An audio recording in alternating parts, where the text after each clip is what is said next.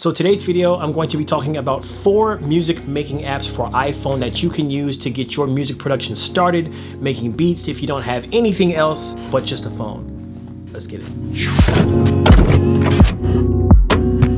What is up, everybody? I am Legend, and welcome to the next episode of Trackout Tuesday. In this episode, the first video of Mobile March is what I'm calling it. We're going to be talking about the foundation of how to create your music using just your phone.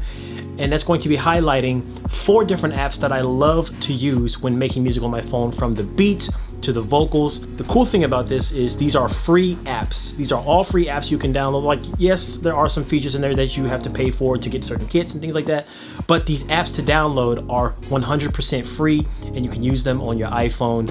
All right, so we're gonna dive into the iPhone right now and show you all the apps that I love to use. So this is my music suite, my music production suite, where I store all of my music making apps that I have on my phone. Everything that pertains to writing music, to producing, to recording, it's all gonna be in here. Now, I'm not gonna highlight all of these apps because I don't really use all of them necessarily, but the first 4 in this particular folder are what I want to highlight in this video.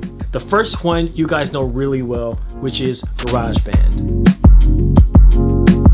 Now, GarageBand holds a very special place in my heart because I used GarageBand starting out on my Mac when I first got it back in 2009, and they were still doing the iWork. You had to install the program with a CD and you had to buy it and all these things. But as time progressed, GarageBand became a free music production software that was included on every single Mac that you purchased. GarageBand definitely has so many features that I think are valuable to us musicians, to us vocalists who are recording, and it makes the creative process so much simpler, which I always show in my videos. As you guys know, a mobile app, for the most part, is not going to be as extensive as the desktop app because of limitations with screen real estate and processing power and different things like that. So this is kind of like a watered down version of the desktop app of GarageBand, but within this application on your phone, you can still do so many things, such as importing your own track, making your own beats, recording your vocals, stacking vocals, having multiple tracks. You know, I've produced a lot of tracks, as you can see in my recent GarageBand files, and I never ran into an issue where I reached a limit. I love this application because it's so easy to use. If I select one of my projects here. Now, the great thing about GarageBand for iOS is not only can you click this plus button down here and add in like a keyboard or some drums and play directly from your screen. So basically your phone is your keyboard, your phone is your drum pad. I'll just add something here.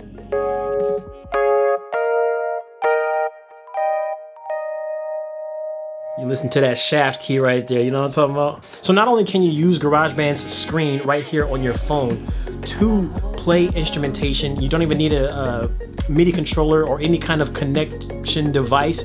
You know, you can just use the screen as you wish. I know with iPads, you can plug in a MIDI controller if you have a USB to USB-C cable that plugs into the new iPad Pros, and you can play directly onto your iPad using something like this Arturia MIDI controller back here. You have the functionality of a regular DAW to be able to use a piece of hardware with the phone itself or the iPad itself, whatever you're going to use. You can plug in audio interfaces to this that are built specifically for an iOS device, whether that's something like an iRig, or it's a legit audio interface like the one behind me where you plug in via USB-C and you can record with a legitimate microphone like this. So it's like you get professional quality gear that you can use with your mobile device. You can use different loops within GarageBand. This is another thing that I find really valuable about mobile production, is because the screen real estate is so small, unless you have a piece of hardware where you're actually playing things, I find it better for me to use loops within this software to inspire an idea, bring that session from GarageBand iOS into my Mac GarageBand, build on the idea when I actually have a large keyboard to play with. And in me saying that, I basically want to say that GarageBand has a plethora of loops and samples that you can use built into the software. It's all free, but it's really well produced type stuff. If you're somebody who doesn't have the money to buy, you know, all this equipment like a machine or a drum pad or something like a keyboard and a piece of software to go with that, but you happen to have an iPhone, it comes free. Now, the next application is by Amplify, I think is what the company is called. They make a lot of really dope like groove boxes and loopers for iOS devices. One called Blocks Wave.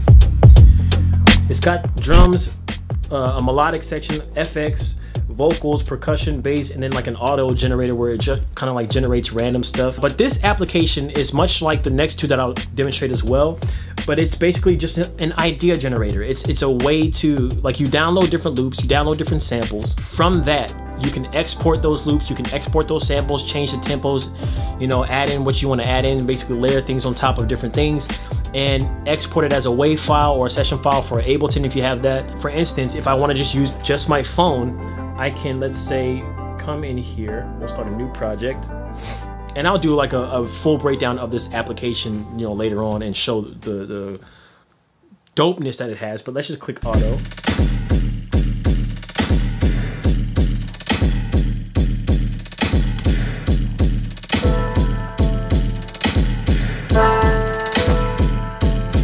So you're just adding ideas, layering on top. Got a melodic and a drum. Let's add some percussion. Oh, okay.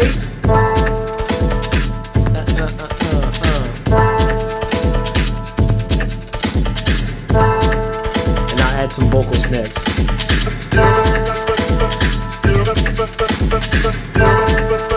So you see how easy it was to create that?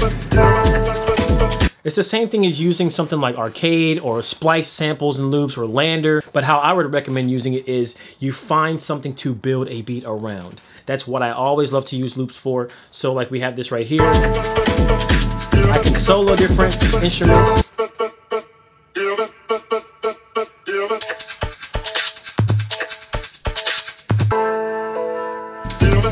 And you play them all at once as well. There's a bunch of different features in here also, like, I mean, this is the library section where you can look up different categories to find different loops.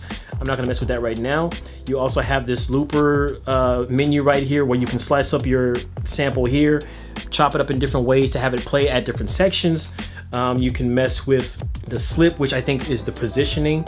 Yeah, so if I slid it over like this, you know, you do all that stuff, but let's go ahead and reset it. The next one, it has a similar functionality, but it's called Launchpad. And this one is actually more like a live performance type of application where you play it live, you record it, and then you export it like that. So if I want to show you how that works. So here's what's cool about all these apps. Bloxwave has it as well, but Launchpad, I'm going to demonstrate here. They have different sound packs, which is basically different loops, different samples, different kits that you can use to build whatever sound you're going for. So it's like if you have a specific genre that you're trying to make, if it's hip hop, if it's house, if it's dance.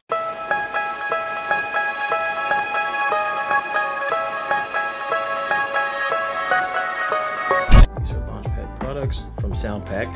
So we click from Sound Pack because these are going to be all of our templates, and we can look through. Here's the one that I just purchased, the Found Sound Journey Italian Chill. We'll click that, and you have this entire launch pad, which is kind of like a drum pad, but it's loopers. So basically what you can do is you can select, let's start with this green right here. I don't know what instrument it is yet, but we'll select it. It's the drums,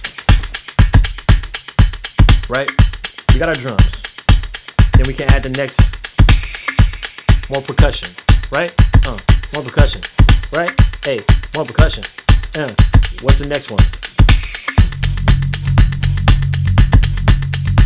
So you get all these different loops. Basically, if I stop this, what you're doing is when you select one, it's going to loop whatever it is selected on that row.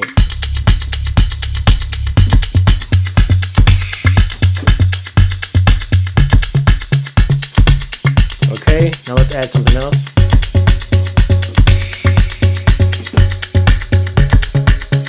That's pretty nice. Add something else, melodic.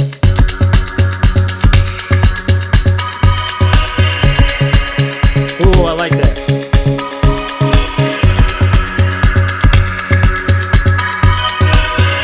Hey. So, you guys see what I'm talking about. It's like very easy to start producing something. Now, the thing about this is, like I said, it's very performative, if that's a word, I don't even know. You are going to want to record what idea you're coming up with. So it's kind of like you're just vibing, you're kind of going with whatever it is, and once you record whatever sequence you record with this Launchpad, it's going to export, and you can use that to build upon something else in GarageBand or use it by itself. So I'll show you an example. So record. And as soon as I press something is going to start recording. So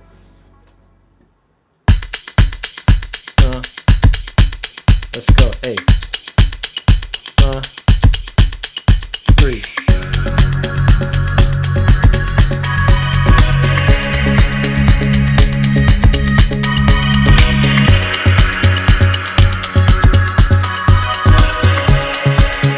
Take the drums out. Hey, hey, hey, hey, hey. Ooh, I like that.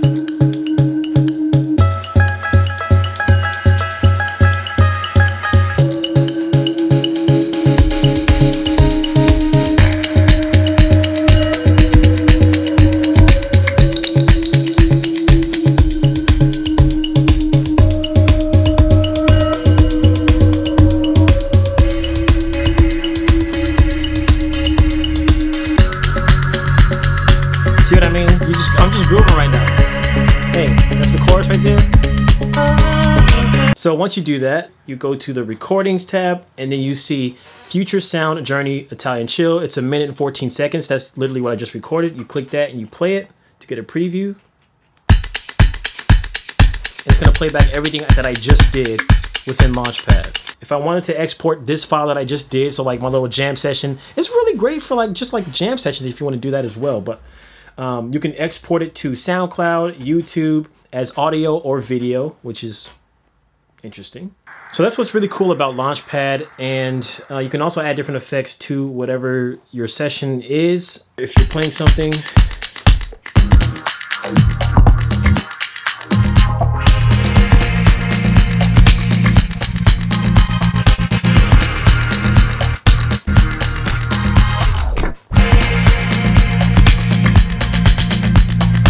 so it's a pretty cool app to use, and that's why I like that as well. The last one that I want to talk about is one called Groovebox. These are all made by the same people, by the way. Groovebox is more like a synthesizer, I guess you could say, where you can make your own like little synth loops and things like that, drum loops. So I got a new project. I was digging the Poly 8.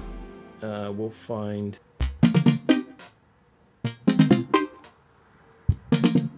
I kind of like that. So right now it's playing this count of A. You can mess with the different parameters here, so distortion.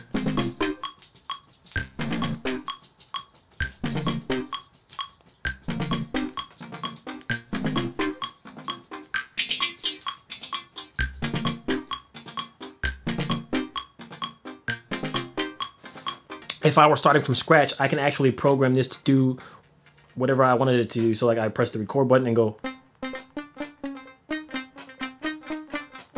and it will play that back in this loop. But right now I'm just gonna use the one that they provided. We can add something else. Like I can export this just as this if I wanted to, or I can add to this a drum box, for instance.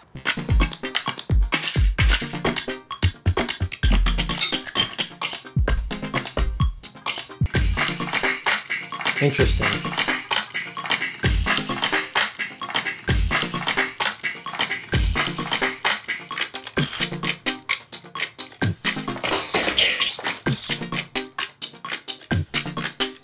I like that.